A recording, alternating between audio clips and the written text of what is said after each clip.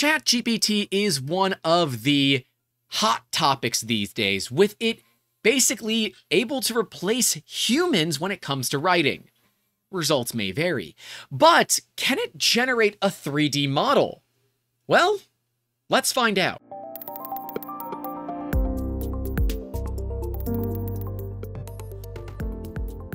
Hey everybody, welcome back to 3D Musketeers, and if you're new here, make sure to leave a like and get subscribed. We're going to be using ChatGPT today to generate G-code for a 20mm calibration cube. It could go good or it could go bad, just like this ChatGPT generated segue to our sponsor, 3D Musketeers. Introducing 3D Musketeers, a cutting-edge design and manufacturing company that's changing the game in the world of 3D printing. Whether you're a small business or a large corporation, 3D Musketeers has the expertise and technology to bring your ideas to life. Their team of skilled designers and engineers work closely with clients to develop custom 3D printing solutions that meet their unique needs. With state-of-the-art equipment and a commitment to quality, 3D Musketeers is capable of producing high-quality, precision parts quickly and efficiently. But 3D Musketeers is more than just a manufacturing company. They're also dedicated to educating the public about the power of 3D printing. Through workshops and educational programs, they're helping to inspire the next generation of innovators and creators. So whether you need a prototype, a one-of-a-kind design, or full production run, trust 3D Musketeers to bring your vision to life.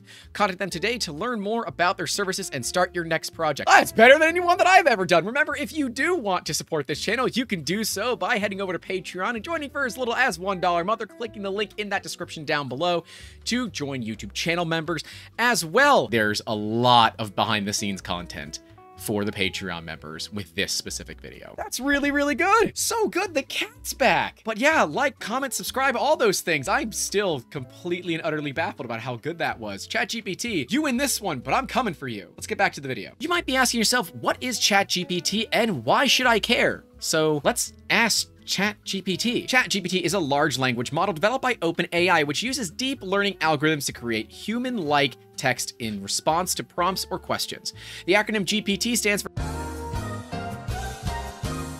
Moreover, ChatGPT has the potential to enable new capabilities such as generating personalized recommendations, conducting more sophisticated natural language processing tasks, and even facilitating more natural and meaningful human-computer interactions. I love human-computer interactions. Don't you love human-computer interactions, Victoria?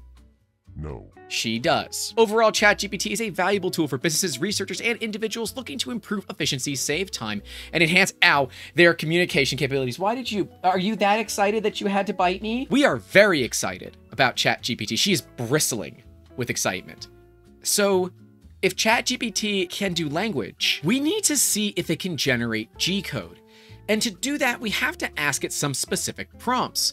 And, well, you're gonna get varying results. In fact, if you do the same thing over and over again, you're going to get different answers pretty much every time. There are some limits to ChatGPT when it comes to coding. And if for some reason it doesn't finish, just tell it to continue. And often it will finish off what it's doing or continue to go on till you need to tell it to continue one more time. We had varying results here at 3D Musketeers with ChatGPT for G-code. Although I think a lot of this was related more to the learning curve that it takes to understand how to ask it something specific enough yet vague enough that it can give you the answer that you're looking for. There's a lot of possibilities here, and I have a feeling as more people do this kind of thing, there's gonna be more capability of it as it learns more and more. If you wanna learn more about ChatGPT, we'll link to it in that description down below. Of course, this isn't sponsored. We're just trying to have some fun and see what kind of craziness we can get into. Let's see what happens when ChatGPT generates G-code. This is what the code should actually look like, but unfortunately, this is often what it gives us. Really, really weird code. It says that it left the layer counts as they are, since they already are correct for a 20mm cube with 3 bottom solid layers and 4 top solid. Okay, fine. ChatGPT, I will check. So while this is likely a 20mm cube, it is not multiple layers high. It does not possess any top or bottom solid layers, and it is certainly not in the center, which is where it generally should be. When we look at these two side by side with an actual Prusa Slicer code, this is a G-code thumbnail, so we can see that it does get some of it right.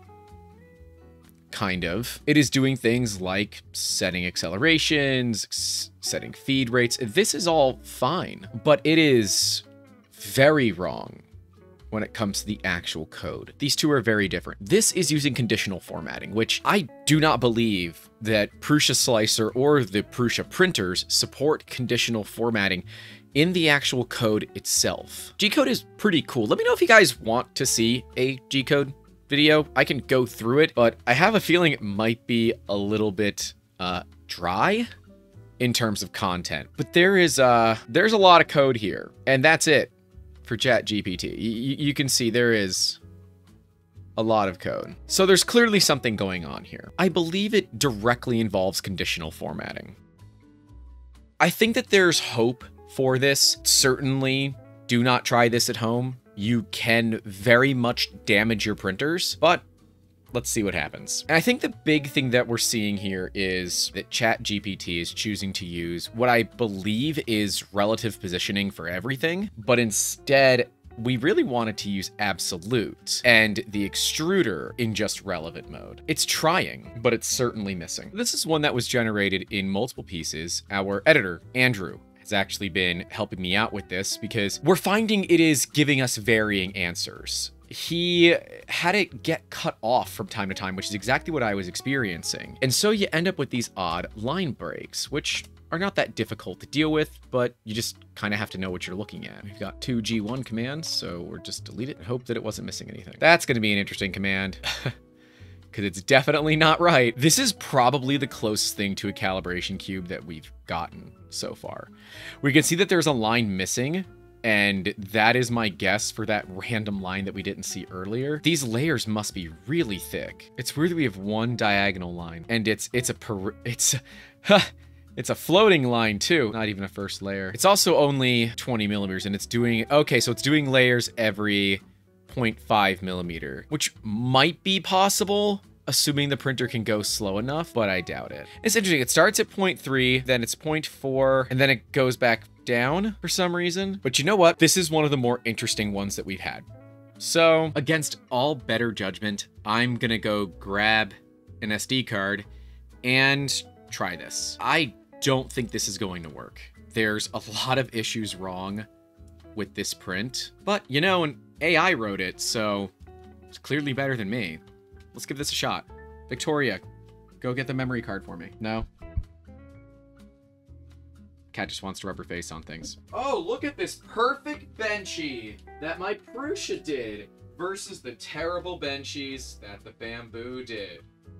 That'll be fun for Friday. This is not smart, but I have that on this SD card. Let's go get it into a Prusa. Dumb ways to kill a Prusa. So many dumb ways to... I should do this on the Bamboo. That thing's already dead. But the Bamboo's so new, it doesn't know what a Bamboo is. Oh, this is a dumb idea. This is a dumb idea. Here we go. File is incomplete. Even the printer knows this is a bad idea. Oh, even funnier, it simply just doesn't work. Take that, ChatGPT. Well, that did not work. And I think a lot of that is because all of the start code is wrong. So I want to cheat just a little bit. I want to take a known good set of Prusa code, which is this. This is all good known Prusa code. And I'm even going to give it the skirt line. All of this is going to go away and get replaced by ChatGPT. This is also a dumb idea. Don't do this. Oh, and we probably want to keep most of this because this is all your printer settings. So we'll keep all of that because it's not all that needed.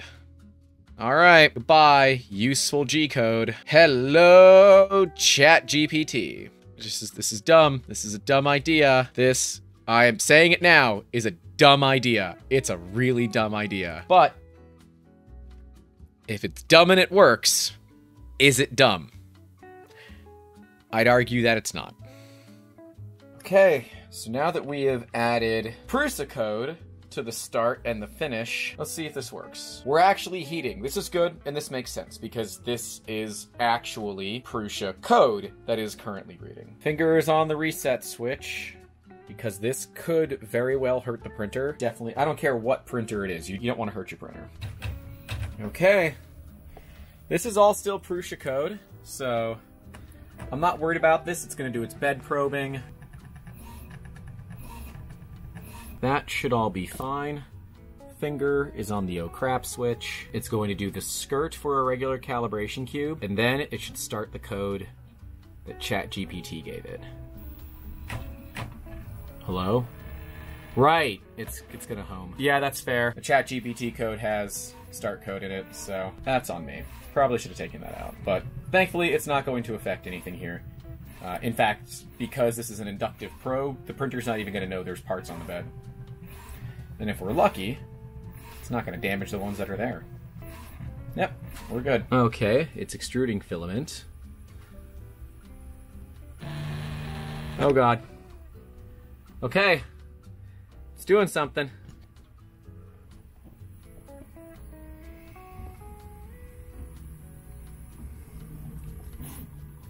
It is not looking good, but it is technically printing. And the motor moves at very odd times. Like you can see there, it's barely moving.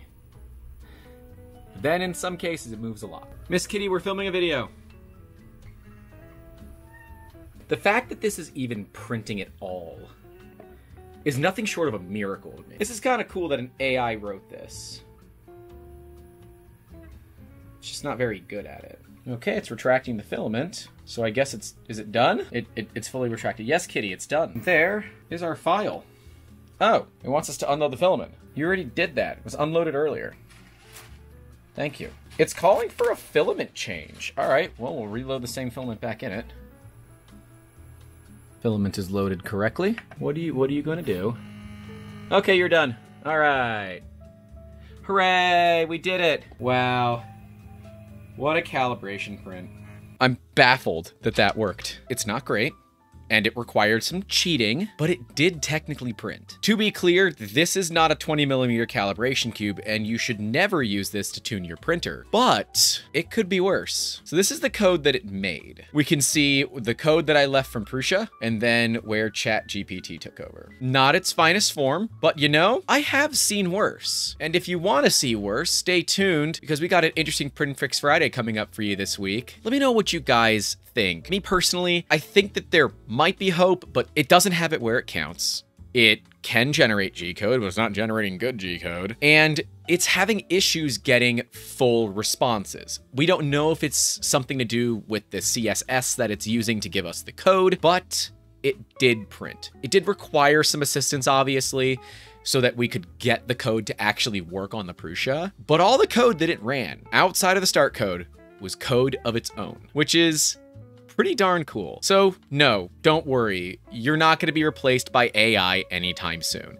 Because if this is the best AI can do, at least when it comes to G-code, it's got a long way to compete with anybody, let alone the top dogs in the industry. I'd love to know your thoughts. That's all I have for you guys today. Stay safe out there. Don't forget to call your loved ones. And as always, keep making awesome. Have a good one. Hey guys, welcome back to the channel. Welcome back to pushing AI to the limit. Limit! God. Oh, it's so bad. That's the Push It to the Limit song. Oh, Grant, that's low even for you.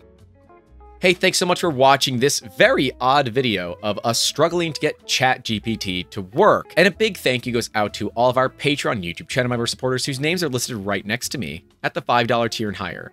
Victoria is incredibly thankful, as am I, for what you guys do in making this video possible, and others just like it. Remember, if you want to support the channel, you can do so by clicking the links in that description down below and joining Patreon or YouTube channel members for as little as $1 a month. Right below me will be the entire Print Fix Friday series, because some of these fails are just as interesting as this print from ChatGPT. And right next to that will be a video that YouTube suggests for you. Click them both. I think you'll like them. I'll see you all down in those comments.